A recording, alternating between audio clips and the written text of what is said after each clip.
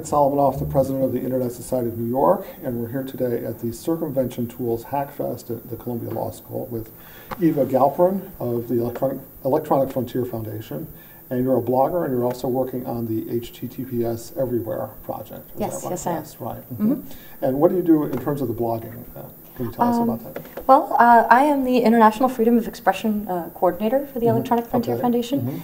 So I spend a lot of time covering privacy and security issues because the greatest threats to freedom of expression online right now largely have to do with internet privacy and security and sort of authoritarian regimes and non-authoritarian regimes trying to intercept traffic or to read people's traffic.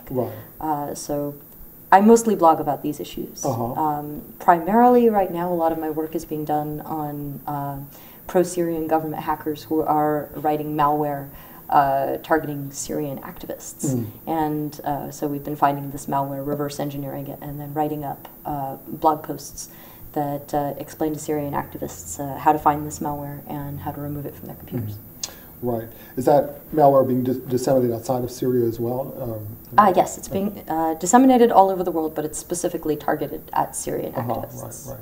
The thing about malware is it's like any other type of software that it can be reverse engineered or made open source. There are plenty, and it can evolve out in the wild and end up a lot of different kinds of places too. So that's certainly an issue there. Right. And okay, can you tell us about HTTPS Everywhere? One of the most useful things that people can do in order to prevent their traffic from being snooped on is to browse the web using HTTPS rather than HTTP. The S stands for secure. And it encrypts your traffic. The problem is that many websites implement HTTPS but do not always implement it in sort of in a way. Sometimes they use some other server.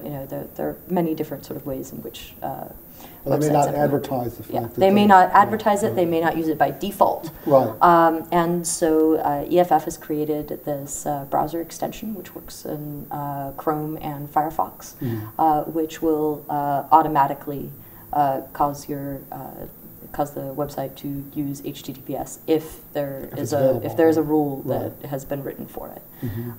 Many sites such as Twitter and Facebook and Gmail all use HTTPS by default now, which is really quite wonderful. But when we first wrote this was not the case, and there are still many sites that don't support HTTPS by default. Right. Are there countries where the government prevents a web service or website from using HTTPS, or you would need to use like a proxy or something of that sort to access them? In order to use HTTPS? Or for specific sites, that type of thing. Not necessarily. There have been situations in which countries, in which authoritarian regimes facing civil unrest have temporarily blocked HTTPS traffic and all SSL traffic. But that is a very controversial move because the moment you do that, all of your online financial and banking transactions grind to a halt. So the cost of engaging in that kind of behavior is very high, and no regime has done this for very long. I see. Okay. All right. What else would you like to tell us today? What message do you have for the Internet Society? Well, I've been spending a lot of time talking to the people who develop privacy and security tools, sort of about their philosophy of development. And I think that there are a couple of very important takeaways that we have from this meeting. The first is that tools absolutely need to be simpler. As developers, it's very easy to sort of get involved in the minutia and not worry about the user interface. But ordinary people have to be able to use these tools. If ordinary people cannot use them, then you haven't really created privacy and security for everyone. You've just created privacy and security for the elites who know how to use the tools. So I think that that's especially important. And I encourage people who are developing privacy and security tools to please develop keeping in mind that most people in authoritarian regimes are running old pirated software. They're running copies of Windows pirated 98. copies of Windows 7 and Vista. Right. And if their software is not effective on these platforms, then it's not very useful to the people who need it most.